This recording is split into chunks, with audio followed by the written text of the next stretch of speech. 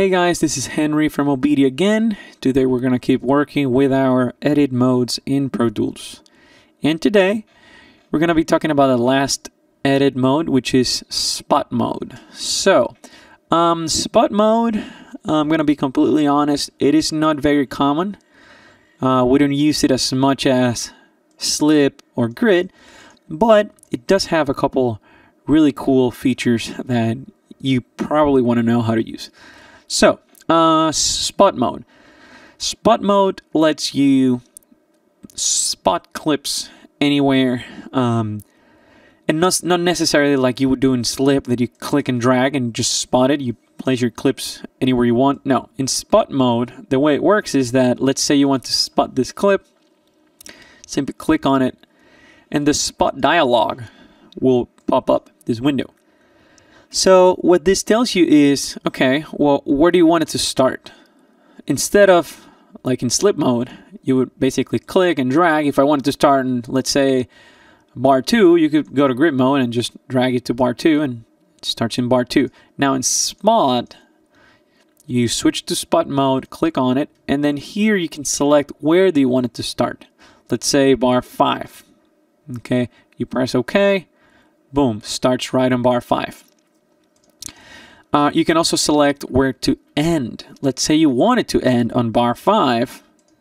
Well, guess what? Boom. It drags it so that it ends on bar 5. Now, that's as far as the clip.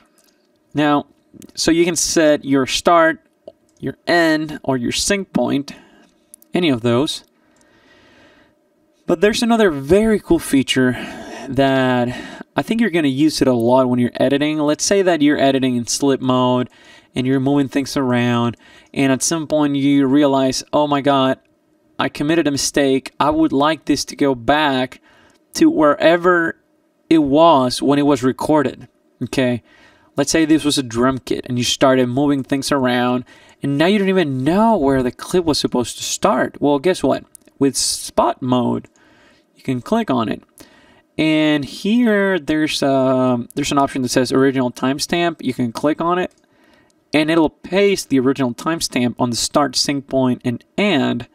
When you press OK, it'll put it exactly where it started. So as you can see, this started originally when this was recorded, when this audio file was recorded, the clip would start on, as you can see, bar 7 there. Started playing on bar 7, as you can see, and that's where originally, that's actually stamped on the actual audio file. Like, Pro Tools knows this was originally there. Now you can move it on any other mode, right? But if by some reason you want to go exactly to where it used to be, you can simply go to spot, click on it, then use original timestamp. Okay, boom, goes back there. So that's a really nice way to undo a long list of wrong edits that somehow took your clip out of context. So you can always, I guess you could say, save the session by using this little spot mode feature. So that is spot mode in Pro Tools. If you have any other questions about spot modes or any of the edit modes, you can always contact us from OBEDIA and PC Audio Labs, and we're going to be happy to help you. We will see you guys soon. Bye-bye.